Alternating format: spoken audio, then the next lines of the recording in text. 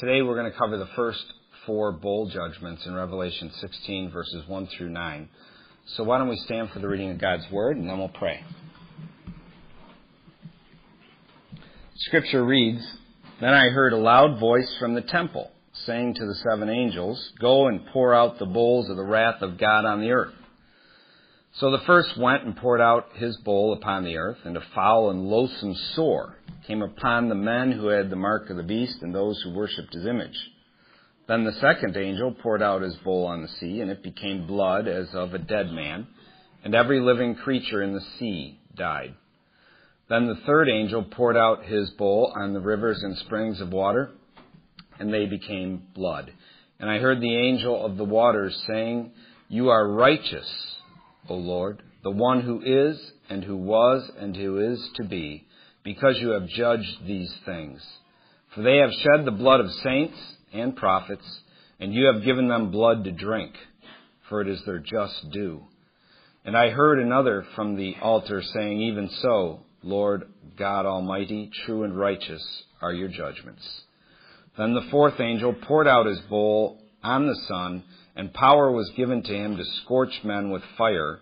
And men were scorched with great heat, and they blasphemed the name of God, who has power over these plagues, and they did not repent. They did not repent and give him glory." May God bless the reading of his word. Let's bow our heads and we'll pray. Lord, we give thanks and praise to you for this time this morning in your word. We ask and pray that you use it for good. Help me to set forth that which you've given me to declare this day. Help people to want to dig deeper into your word, to understand your ways and your thoughts because of what is preached here today, O God. Use it for good in each one's life. And we ask these things in Jesus' name. Amen. You could be seated. Now, throughout this book, we've seen Old Testament apocryphal judgment language employed by John over and over again. And it's been my contention since the beginning of this book. The book is not to be taken literally, as the futurists teach. Rather, the book, as is most all apocryphal judgment language, is to be taken symbolically. And as I've proven time and time again, even the futurists take it symbolically over and over again. They just want to say it should only be taken literally for certain points of passage for the futurist idea that works for them and makes things seem better for them in their schematic of eschatological events. For example, in verse 3, when it says it became blood as of a dead man and every living creature in the sea died, they'll say, well, that's never happened ever in time, so of course these things still have to be in the future.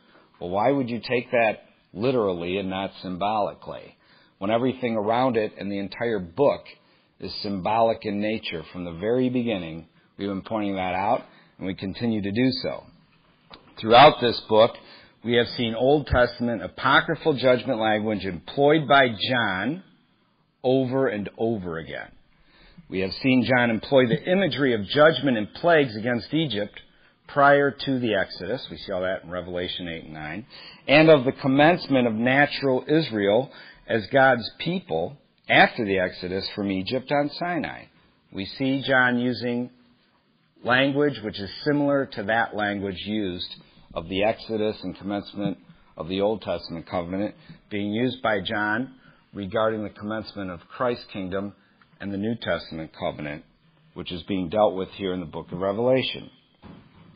Here in chapter 16, we see again similar language of the plagues and judgment brought against Egypt now being applied to natural Israel themselves. The seven bowl judgments are not judgments brought against the world generally, but as we know contextually here in this book, they are being brought against natural Israel specifically. The destruction of Jerusalem and the temple and the end of the entire Old Testament sacrificial system are in view here regarding the book of Revelation, and it was all fulfilled by 70 AD with the destruction of the temple in Jerusalem. You see John using similar language here that was used when the Old Testament covenant was established with natural Israel, transitioning to the New Testament covenant being established with the church. Remember I talked about that last week? In the Old Testament, God used natural Israel as the vehicle through which He made Himself known in the earth. Now, He uses the church. The church is made up of all those who repent and believe in Christ, whether Jew or Gentile. The church is the vehicle through which God makes Himself known in the earth. Remember, I covered Ephesians chapter 2, verse 11, through Ephesians chapter 3, verse 10. It's as plain as C-spot run there, that this is the vehicle through which God makes Himself known in the earth now. It's the church, no longer natural Israel. The book of Revelation is not about an ending, it's about a beginning. The book of Revelation is not about a conclusion, it's about a commencement. It's not about the end of the world, it's about the commencement of Christ's kingdom in the earth. The only thing that's an ending of is the ending of the Old Testament sacrificial system, and natural Israel being the chosen people of God. The chosen people of God now are all those who repent and believe in Jesus Christ, whether Jew or Gentile. It's not a conclusion. It's not the conclusion of the world. That isn't what this book is about. Rather, it's about the commencement of Christ's kingdom in the earth. It's a totally different view than what's popularly taught in American eschatological circles today. Nevertheless, it was the teaching of the church. What I'm presenting to you, the predominant and popular teaching of the church for the first 1,800 years of Christianity. The eschatology we have today has just become popular over the last 150 years.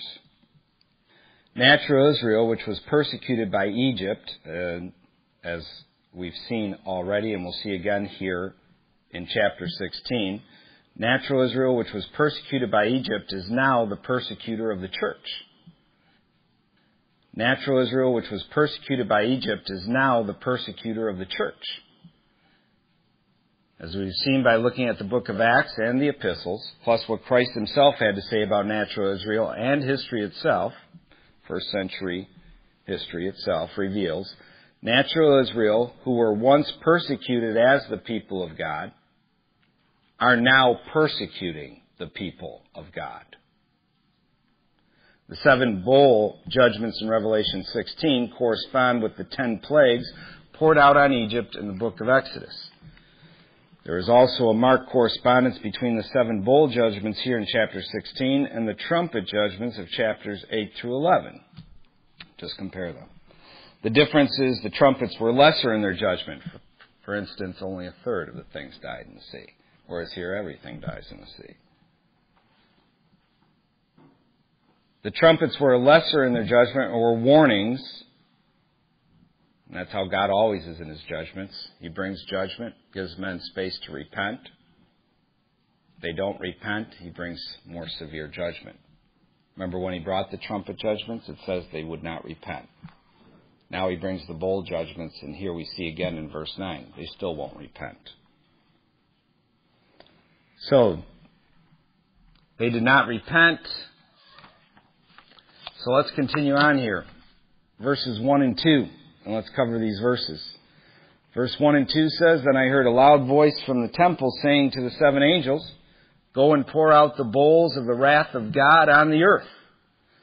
So the first went and poured out his bowl upon the earth, and a foul and loathsome sore came upon the men who had the mark of the beast, and those who worshipped his image. This judgment corresponds with the 6th plague on Egypt found in Exodus chapter 9, verses 8 through 11, where the boils came upon the Egyptians. Here you have loathsome sores talked about. Boils in regarding the plagues against Egypt, loathsome sores regarding the judgment of natural Israel here in Revelation 16. Those who had the mark of the beast got these sores. They wanted the mark of the beast, and now God has put His mark of judgment, on them. Natural Israel did receive the beast mark and worship the beast, which was Rome. in that they looked to Rome to persecute the people of God, namely the church of Jesus Christ. Again, those who were once persecuted as the people of God have now become the persecutors of the people of God. Those who once saw the enemies of God plagued and judged for mistreating them are now being plagued and judged themselves because they've become the enemies of God and are persecuting the real, true people of God, all those who are Christians, who have repented and put faith in Christ. Remember Revelation chapter 2. Turn with me there. Revelation chapter 2, verses 9 and 10. I know your works, tribulation and poverty, but you are rich. And I know the blasphemy of those who say they are Jews and are not, but are a synagogue of Satan. It's talking about natural Israel. That bulk of Jews who refuse to convert to Christ. Do not fear any of those things which you are about to suffer. Indeed, the devil is about to throw some of you into prison. The Jews did this in virtually all of the cities addressed here in the book of Revelation. They would use the Roman state, because the Christians refused to participate in emperor worship, they would use the Roman state to have the Christians persecuted. There in verse 9, God calls the Jews, who say they are Jews and are not, he says, because who is a true Jew now, according to the New Testament? It's one who's been circumcised in the heart, not merely in the flesh. Someone who has repented and put faith in Christ is declared in the New Testament by Paul to be a true Jew. And in chapter 3, verse 9, indeed, I will make those of the synagogue of Satan, who say they are Jews and are not, but lie. Indeed, I will make them come and worship before your feet, and to know that I have loved you. This is what Christ is saying to his church, to all those who have repented in faith and believed in Christ. The Jews think they're the people of God. They are not, and they are persecuting the true people of God, the church of Jesus Christ. God's letting them know he's going to recompense them for the sufferings they're enduring at the hands of the Jews. Remember when I went through the book of Acts? Verse after verse after verse. The persecution the early church suffered was at the hands of who? The Jews. Over and over and over again. God says here, I will make them come and worship before your feet, and to know that I have loved you. Amen? Those who once were persecuted as the people of God are now persecuting the people of God. And God is going to bring his righteous judgment against natural Israel. He's going to cut them off as his people, annihilate Judea and Jerusalem, destroy the temple, and end the entire Old Testament sacrificial system to make it clear to the whole world that it's through Christ alone and his shed blood that gives men right standing with him. Amen? John is using the imagery of the 10 plagues on Egypt to show the transition that is being made from natural Israel being the people of God to the church being the people of God, whether Jew or Gentile. Indeed, I will make them come and worship before your feet, and to know that I have loved you.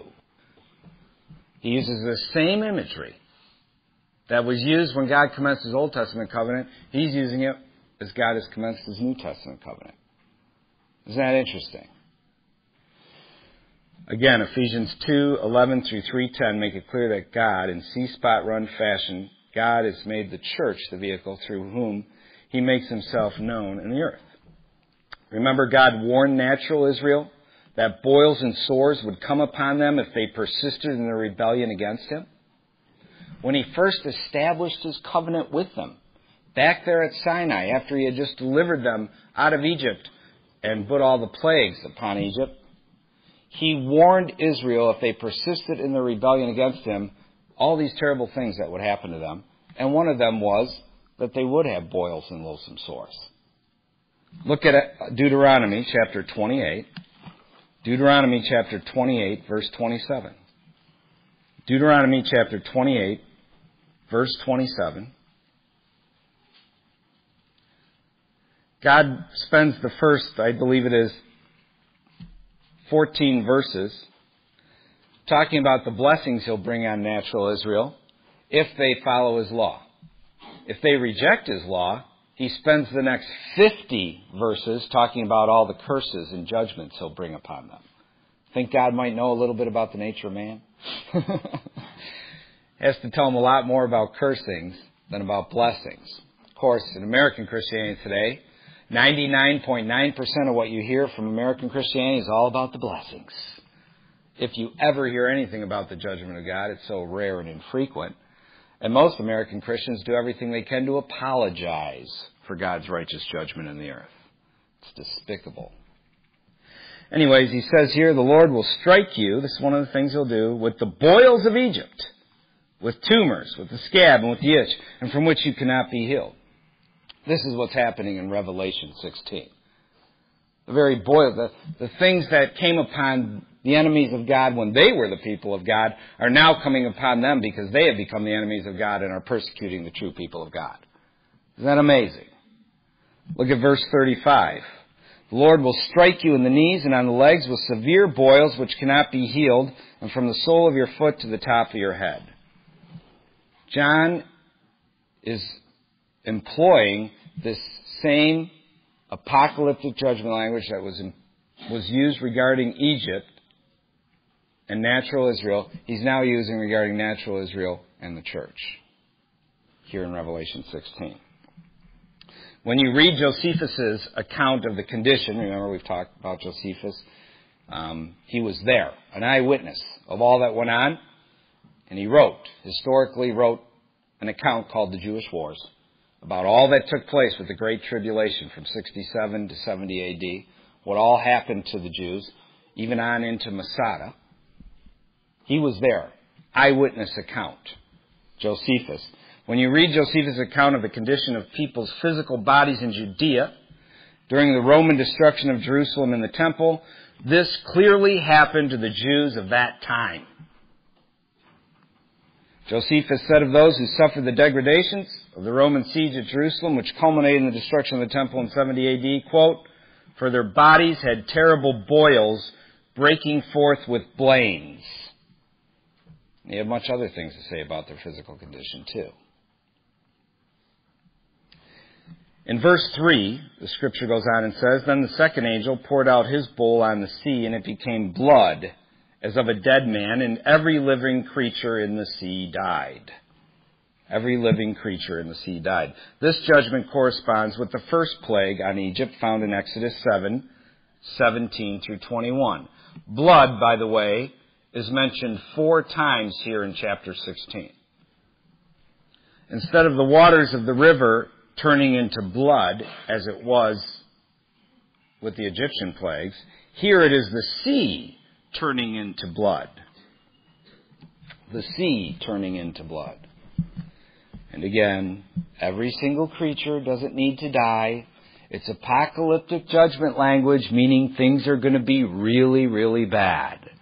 Remember how many times in the past I have showed you Old Testament apocalyptic judgment language by the prophets where this type of language is used, and it didn't mean it happens exactly like that.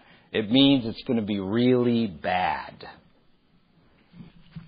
So the futurists say, oh, every last creature has to die, and that hasn't happened yet, so this all has to be in the future. Baloney.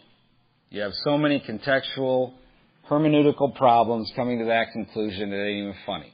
And that's where I strike my complaint with them, and that's where I argue from regarding them, and that's what I've had no good answer from the futurists regarding, ever. Whether I've talked to one-on-one or whose writings I've read. Listen to Josephus' account of the Roman massacre of Jews after the Battle of Tarichaea in 67 A.D. on the Sea of Galilee. Here's what Josephus said regarding a sea full of blood. He said, "The Jews could neither escape to land, where all were in arms against them, nor sustain a naval battle on equal terms. Disaster overtook them, and they were sent to the bottom, boats and all. Some tried to break through, but the Romans could reach them with their lances, killing others by leaping upon the barks and passing their swords through their bodies, sometimes as the rafts closed in, The Jews were caught in the middle and captured along with their vessels. If any of those who had been plunged into the water came to the surface, they were quickly dispatched with an arrow or a raft overtook them. If in their extremity they attempted to climb on board the enemy's rafts, the Romans cut off their heads or their hands. So these wretches died on every side in countless numbers and in every possible way until the survivors were routed and driven onto the shore, their vessels surrounded by the enemy. As they threw themselves on them, many were spared while still in the water. Many jumped ashore where they were killed by the Romans. One could see the whole lake stained with blood and crammed with corpses, for not a man escaped. During the days that followed, a horrible stench hung over the region, and it presented an equally horrifying spectacle.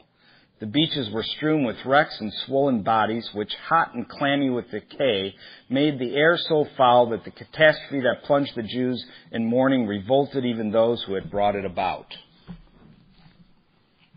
How many of you have read The Jewish Wars by Josephus? One person. I encourage you to read it. When you read the account of what took place there, some people say Christ said it would be the most horrible thing. Again, it's apocalyptic judgment language Christ was employing there. But when you read Josephus' account in the Jewish Wars of what took place, if you can't walk away with it being one of the most horrible events in the history of the world and how men suffered, you're blind. And it's amazing how the accounts of what took place there give credence to what Christ said at Mount Olivet and what Revelations talks about having taken place from 67 to 70 AD. So I encourage you to read it. As I have asserted since the beginning of this book, most of what Revelation talks about was fulfilled by 70 AD in time and space. In verse 4, the scripture goes on and says, Then the third angel poured out his bowl on the rivers and springs of water, and they became blood. This judgment corresponds with the first plague on Egypt directly. Both back then in the book of Exodus and here in Revelation talk about the rivers being turned into blood. Now, when this judgment is declared, notice the angel of the waters comes out to make a decree about God's righteous judgment. Yes, God judges, despite what all American Christianity would have you believe. God does judge in the earth. Look at verses 5 and 6 at what the angel of the waters says. He says, You are righteous, O Lord, the one who is and who was and who is to be, because you have judged these things. For they have shed the blood of saints and prophets, and you have given them blood to drink, for it is their just due. Notice this angel rejoices in God's righteous government of the world. Notice he doesn't act squeamish and try to make apology for God's judgment in the earth, like American Christians do. They have attacked God's people, natural Israel has, as we saw repeatedly and ad nauseum in the book of Acts, and as is known in general first century history itself, so they are deserving of the righteous judgment of God. As it says in verse 6, for it is their just due. Amen? They've lived in rebellion to God. God is cutting them off. He's no longer going to use them as the vehicle through which he makes himself known on the earth. He's established a new vehicle. It's called the church. It's not made up of one racial, geographical people. Rather, it's made up of every tribe, tongue, and nation of the earth. Everyone and anyone who repents and believes in Jesus Christ is part of the church, whether Jew or Gentile. When they were God's people, they killed the prophets, and now they persecute the saints, as it says in verse 6. For they have shed the blood of the saints and prophets. Who are they? It's natural Israel. This is the testimony of Scripture over and over again, both in the Old Testament, Christ himself, and within the New Testament. I could give you dozens of verses. Let me just give you a few to prove my point. Turn to 2 Chronicles chapter 36. Natural Israel is the they. 2 Chronicles chapter 36.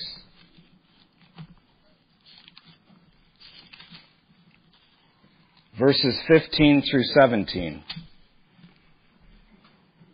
And the Lord God of their fathers sent warnings to them. To who? Natural Israel. And the Lord God of their fathers sent warnings to them by his messengers, about the prophets, rising up early and sending them, because he had compassion on his people and on his dwelling place. But they mocked the messengers of God, despised his words, and scoffed at his prophets, until the wrath of God arose against his people, till there was no remedy. This is a testimony of Scripture in the Old Testament that they killed the prophets. This is a testimony of Christ himself. Also, turn with me to Luke chapter 13, 33. Luke chapter 13, verse 33. Look what Jesus said. He said, nevertheless, he's talking to natural Israel here and their leaders. Nevertheless, I must journey today, tomorrow, and the day following, for it cannot be that a prophet should perish outside of Jerusalem. O Jerusalem, Jerusalem, the one who kills the prophets and stones those who are sent to her. How often I wanted to gather your children together as a hen gathers her brood under her wings, but you were not willing. See, your house is left to you desolate. Amen? It's the testimony of Christ himself. Who is they? It's natural Israel. They killed the prophets. And they also began to kill the saints. Turn with me to Acts chapter 7, verse 52.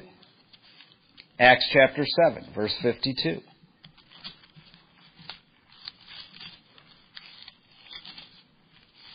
Remember Stephen preaching to his natural brethren, the Jews? He says, which of the prophets did your fathers not persecute? And they killed those who foretold the coming of the just one, of whom you now have become the betrayers and murderers, who have received the law by the direction of angels and have not kept it. When they heard these things, they were cut to the heart, and they gnashed at him with their teeth. But he, being full of the Holy Spirit, gazed into heaven and saw the glory of God and Jesus standing at the right hand of God, and said, look, I see the heavens opened and the Son of Man standing at the right hand of God. Then they cried out with a loud voice, stopped their ears, and ran at him with one accord. And they cast him out of the city and stoned him.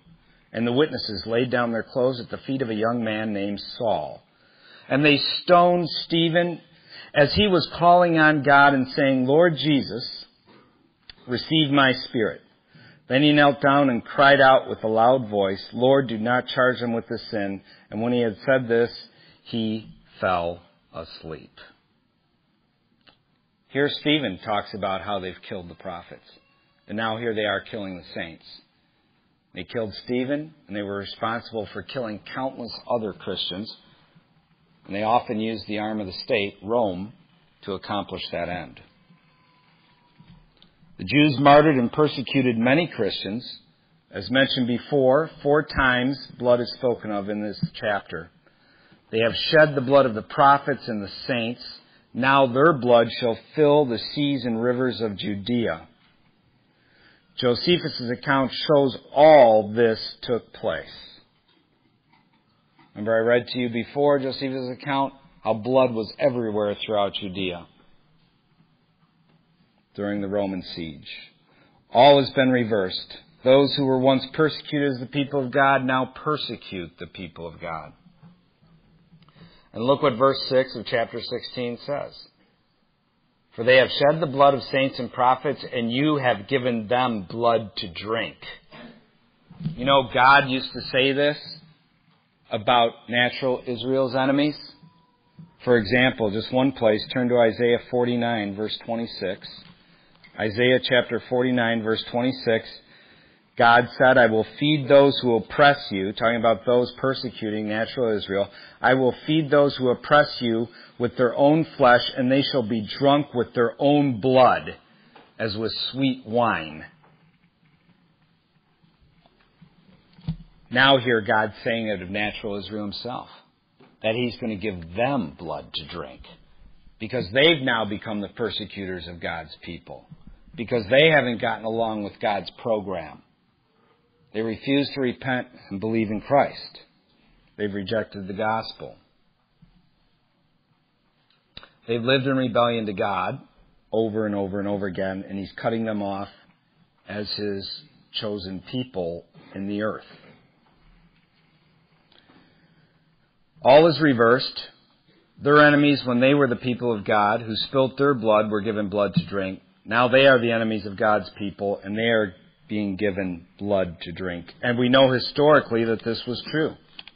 Josephus, again, read the Jewish Wars, said that the Israelites actually became cannibals during the siege of Rome against Jerusalem. Mothers literally ate their own children. Also turn with me to Deuteronomy chapter 28 again. God had warned natural Israel there at the commencement of the Old Testament covenant what would happen to them if they did not live according to it, if they rebelled against him, all the cursings, judgments, and plagues that would come upon them if they turned from following him. We looked earlier at Deuteronomy 28, verses 27 and 35. We'll look at verses 52 through 60. They shall besiege you. This is what will happen to them. Here you see it coming to pass in Revelation 16 and in time and space with the Roman siege of Jerusalem from 67 to 70 A.D. He says, they shall besiege you at all your gates until your high and fortified walls in which you trust come down throughout all your land. And that's exactly what happened throughout Judea, including the mighty walls of Jerusalem. And they shall besiege you at all your gates throughout all your land, which the Lord your God has given you. You shall eat the fruit of your own body, the flesh of your sons and your daughters whom the Lord your God has given you, in the siege and desperate straits in which your enemy shall distress you. The sensitive and very refined man among you will be hostile toward his brother, toward the wife of his bosom, and toward the rest of his children whom he leaves behind, so that he will not give any of them the flesh of his children whom he will eat, because he has nothing left in the siege and desperate straits in which your enemy shall distress you at all your gates. The tender and delicate woman among you, who would not venture to set the sole of her foot on the ground because of her delicateness and sensitivity, will refuse to the husband of her bosom and to her son and her daughter her placenta, which comes out from between her feet, and her children whom she bears, for she will eat them secretly for lack of everything in the siege and desperate straits in which your enemy shall distress you at all your gates. Read the Jewish wars. This happened in time and space, when God brought his righteous judgment upon natural Israel, cut them off as his chosen people, and brought an end to the Old Testament sacrificial system forever. They will not rebuild the temple. They will never sacrifice animals again. I don't care what anyone tells you or tries to sell you. God ended that thing. Goes on and says, if you do not carefully observe all the words of this law that are written in this book, that you may fear this glorious and awesome name, the Lord your God, then the Lord will bring upon you and your descendants extraordinary plagues, great and prolonged plagues, and serious and prolonged sicknesses. Moreover, listen to this, he will bring back on you all the diseases of Egypt, of which you were afraid, and they shall cling to you. Here we have it in Revelation 16. John using the imagery of the plagues that were brought upon Egypt, now being brought upon natural Israel. Those who once were the persecuted as the people of God have now become the persecutors of the people of God, and God is bringing his righteous judgment upon them.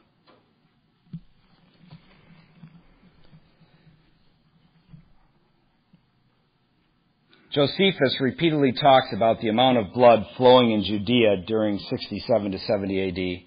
He says in one place, for example, and I quote, most of the slain were peaceful citizens, weak and unarmed, and they were butchered where they were caught.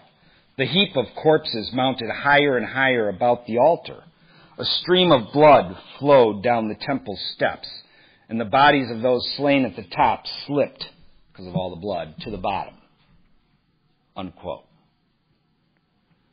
And God's judgment is just. Even the saints who were martyred saw it as just. Look at verse 7 of chapter 16.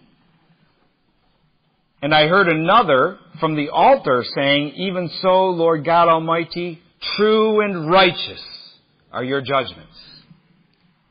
Who were these in the altar? The martyrs, remember?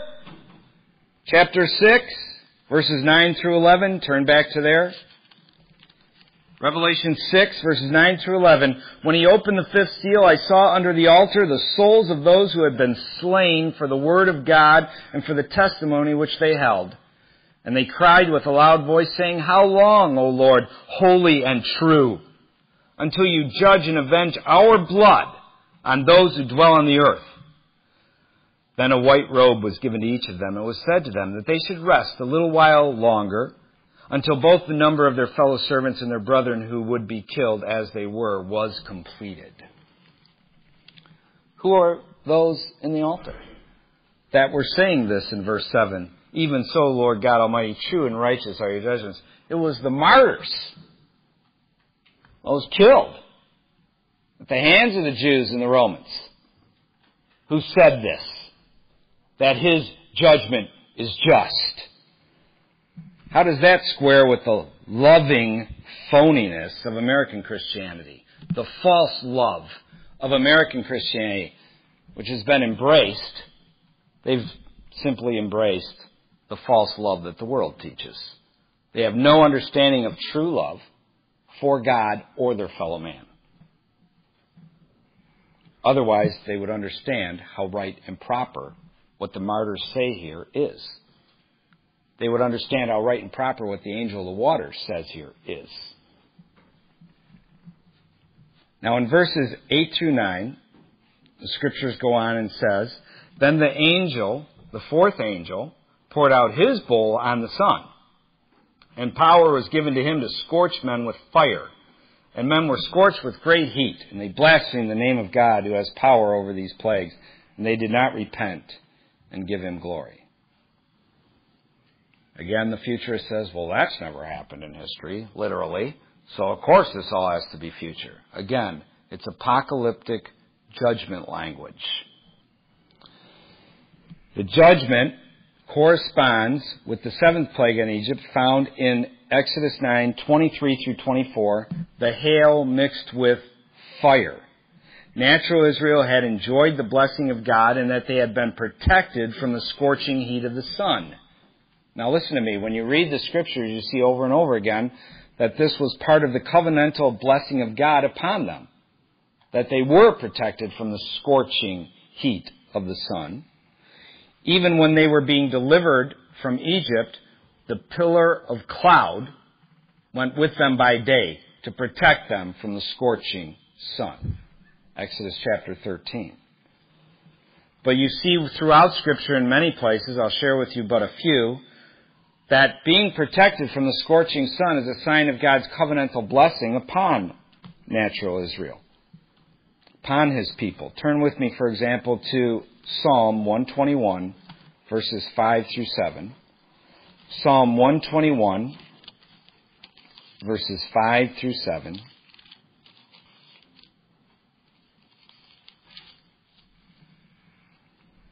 The Lord is your keeper. The Lord is your shade at your right hand. The sun shall not strike you by day, nor the moon by night. The Lord shall preserve you from all evil. He shall preserve your soul.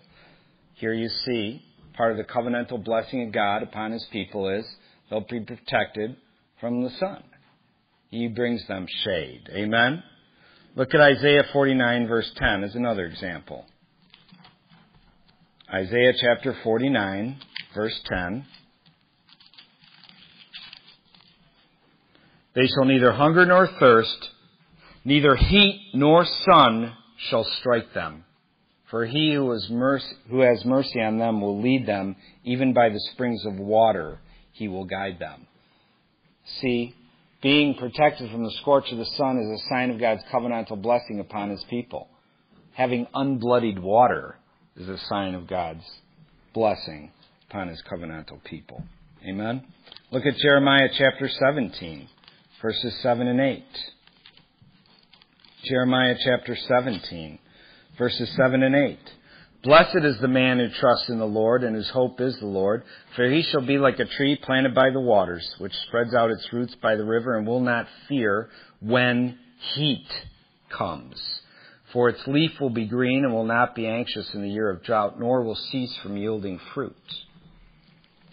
Look what even is said in Revelation chapter 7, verses 15 through 17, regarding God's covenantal people, the people of God. Therefore they are before the throne of God, and serve him day and night in his temple, and he who sits on the throne will dwell among them. They shall neither hunger nor thirst any more. The sun shall not strike them, nor any heat.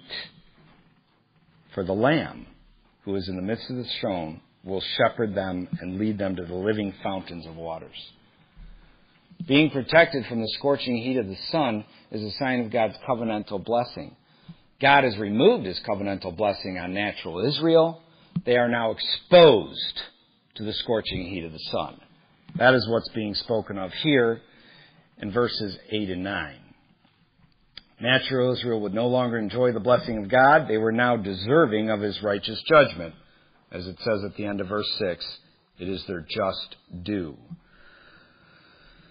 The implication of Scripture, notice verse 9 here. And the men were scorched with great heat. They blasphemed the name of God. And you just read the Jewish wars.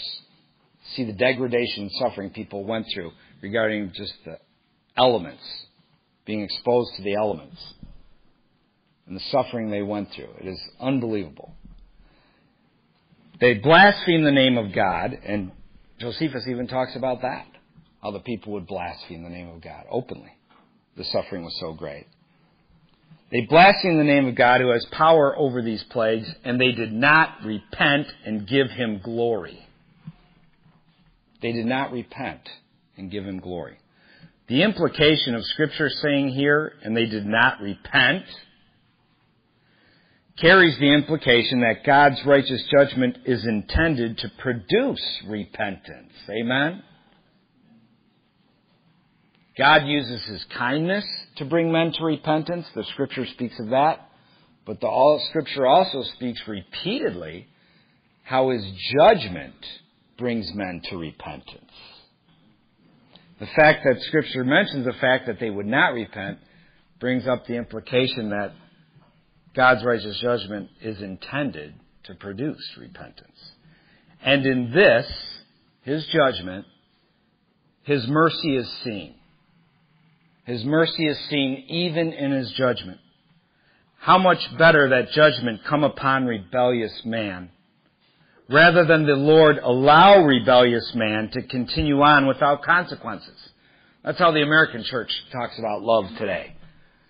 We should just love them. We should just love them. I hear this regularly now. Christian churches, we pass out water to them.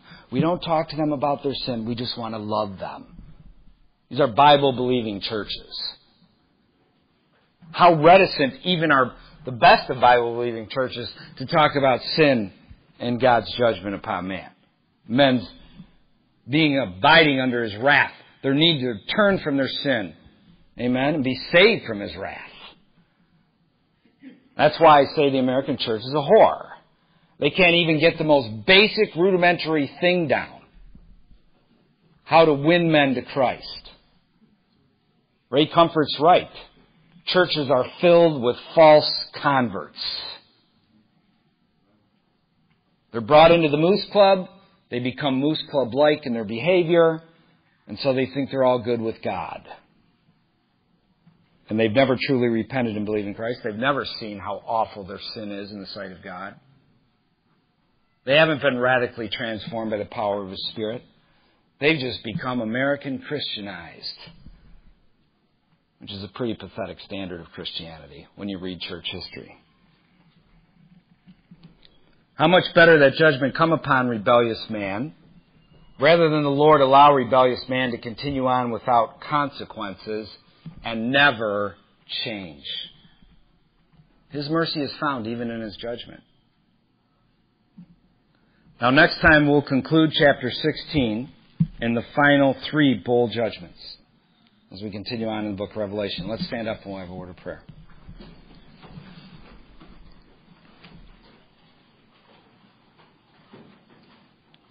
Lord, we give thanks and praise to you. We rejoice in you, and Lord, we so desire to see you glorified in the earth. Lord, the first question of our catechism, the Westminster Catechism, what is the chief end of man? To live, to glorify God, and enjoy Him forever. We so desire to see you glorified in the earth. Do it through our lives, I pray. May we not live our lives in self-ambition, in self-wanton pursuits, but may we lay our lives down before you. Take up our cross and follow you. Do that which you desire to do through us in the earth, whatever that may be. Glorify yourself through our lives. We ask and pray, Father. May we stay true to you as those who truly love you become more and more persecuted, not only by the state, the media, and academia, but more and more by those who claim to be Christians. Are the true Christians being persecuted in this country, O God? The tongues are wagging. The desire to run to the state and turn in their brethren is the same as the Jews of old in the first century towards the Christians. It is unbelievable to see the state of your church here in America, which has refused to be the salt that you call us to be. And instead we see your righteous judgment upon us as the only thing we're good for is to be thrown on the ground and trampled under the foot of men. Yet in the midst of that, Lord, we desire to serve you true and faithfully. Help us to do so, O God. Purify us of all filthiness of the flesh and spirit. Give us hearts hungry for you, desirous to draw close to you, to live for you. Lord, teach us how to do that. Lord, we thank you in each of our individual lives how far you've brought us, how many layers of the onion of America you have peeled off our lives to make us into people of your name, people of your possession. That we might live lives in glory to you, not in accommodation with the mores of this nation and the ways of this country, but to live according to the ways of your country, to be your people in the earth, your ambassadors, calling people to repentance and faith in Christ.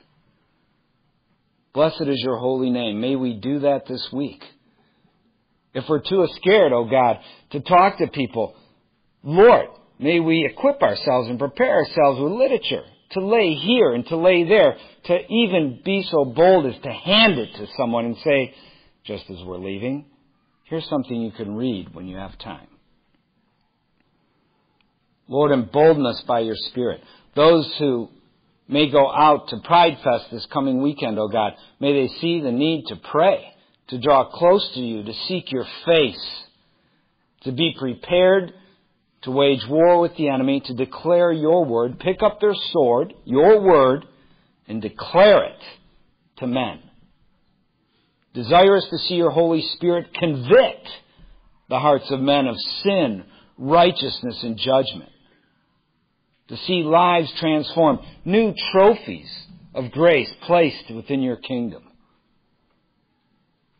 Lord, let us not be so full and busy in our lives that we cannot take time to talk to others, to preach to others, to minister to others, oh God, to point men to you.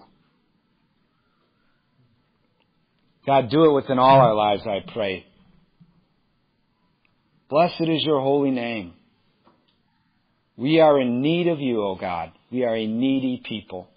You are the vine, we are the branches. We can do nothing without you. Help us, O God. Praise your name, Lord.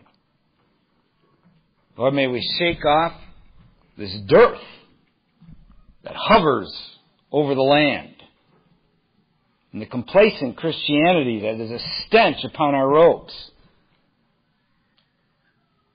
And let us radically serve you in the earth, O God, in the way we conduct our lives, in the words which we declare, your word, to others, O Lord.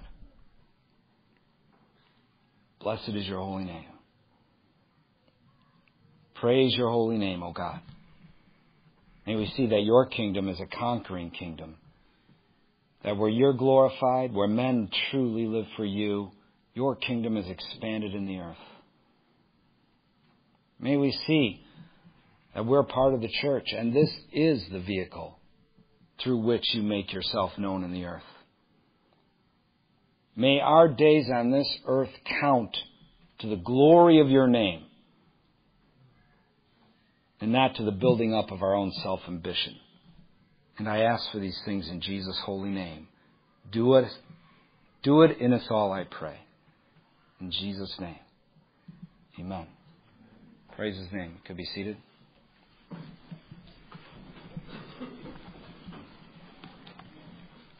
Praise his holy name. We're going to take communion. Observe his table, and you can feel free to participate in communion with us. You don't have to be a member of this church or something to partake at the Lord's table here. We do ask, however, that you be a Christian. If you're not a Christian, we ask that you not take communion. But if you're a Christian, you've repented and believed in Christ, feel free to partake at the Lord's table with us here at Mercy Seat. And we do observe his table every week here at Mercy Seat. We do that for a number of reasons. One is, for example, is it's the tradition of the church to do so. It was the pattern laid out by the early church, so we follow in that pattern. Amen? And we observe his table each week that we meet. We also do it because we need to be reminded of this great salvation. What do you see at his table? 2 elements plus nothing. The bread, which represents his body, the fruit of the vine, which represents his blood, plus nothing. Signifying it's through Christ alone that we have access to the Father. Praise his holy name. This is why the writer of the Hebrews calls it a great salvation. He has procured it for us. We did not bring it about through our own hand. Amen? We accepted it only as a gift given to us by God himself. Even after we become a Christian, though, it is easy for us to think that it's Jesus plus something we've done that gives us right standing with God. Is that not true? I've done it 100,000 times. This time at his table reminds us it's through Christ alone that we have right standing with God. It's not these 2 items plus a list of how many hours I spent in prayer, how many good works I did this last week. It's these 2 elements alone. Amen? Now, spending hours in prayer and doing good works, that's good to do. But what we need to remember is we don't do those good things to try and obtain God's acceptance. Rather, we do those good things because we have obtained God's acceptance. And there's a world of difference between those 2. There was a whole reformation that took place over that very issue. So it's important for us to remember that fact. The good works that we do, the holy living that we display, that is the fruit, or the result, or the evidence of our saving faith in Christ. We don't do those things to obtain God's acceptance. Rather, we do them because we have obtained God's acceptance. Amen. Bless his holy name. And the Apostle Paul wrote in 1 Corinthians 11, I received from the Lord that which I also delivered to you, that the Lord Jesus on the same night in which he was betrayed took bread. When he had given thanks, he broke it and said, Take, eat. This is my body which is broken for you. Do this in remembrance of me. Was this literally his body? No. It's symbolic of his body. Amen? No, it wasn't literally his body, because he was sitting there in his body while he was holding the piece of bread. In the same manner, he also took the cup after supper, saying, This cup is the new covenant in my blood. This do as often as you drink it in remembrance of me. For as often as you eat this bread and drink this cup, you proclaim the Lord's death till he comes. Showing that what Christ did at Calvary, where his body hung on the cross and his blood was poured out, That is the means whereby we obtain acceptance with God. We call what Jesus did at the cross the finished work of Christ. And the reason we call it the finished work of Christ is because the procurement of salvation was finished there. There is nothing we can do to add to the finished work of Christ.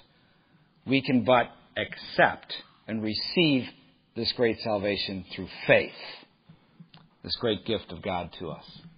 And I encourage all of you to do so. If anyone here hasn't done that, I encourage you to do so.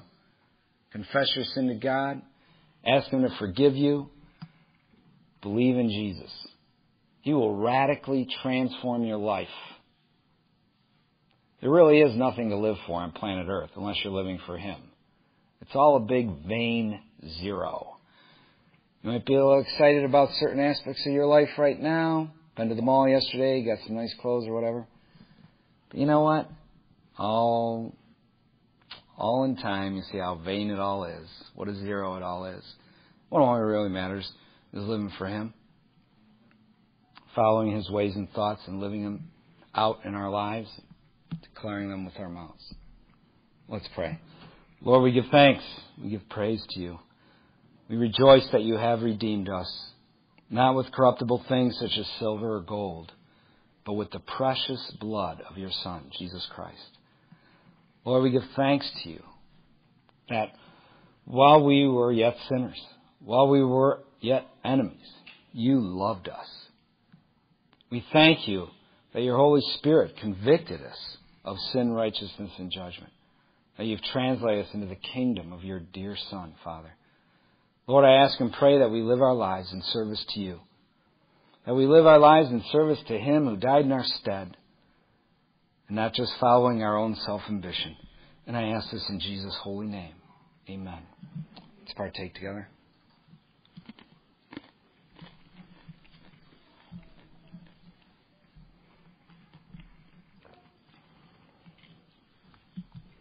Hallelujah, Father. Let's stand and we'll worship Him, and then I'll close in prayer. Hallelujah. All praise and honor unto You, Lord. Holy, holy, holy. I cry out to You day and night, O Lord. O Lord, You are found worthy to open the seals where You shed Your blood. Blessed be Your holy name. Father, I just ask and pray now that You be with each one here. Help each man to be a priest to his home, and this week to open Your word to his wife and to his children, to talk to them about the things of God as they travel. And as they're in the home, as they're out in the field working, wherever they may be, O God, may the things of You be upon our heart, upon our mind. Lord, I pray for each woman. Strengthen each one here with the many duties they have. Help each one to be a helpmate to their husband in accomplishing all You've given him to do. Lord, may she be an anchor in the home, a nurturer of the children in the faith and of fealty to You. Lord, I pray for each child. May they be a blessing to their parents, desirous to be obedient, to honor them, even as Your word teaches us. May each young person here use their strength to the glory of Your name. May they fall on their faces before You, prostrate before You, saying, Lord, what would You have me to do with my life? Lord, I pray for each single person that they use their time wisely in service to You. I pray and ask, oh God, that You be with all those of us with gray hair. Help us to be an example of godliness to our progeny, our children, our grandchildren, and even our great-grandchildren, oh God. Praise Your holy name. Even in our old age, oh God, continue to purify us, sanctify us, make us more like You. We thank You for how much You've done in our lives. We ask that we not become complacent, but that we allow You to continue to mold us and shape us into who You want us to be regarding godly living. I ask all these things in Jesus' holy name. Amen. God bless you.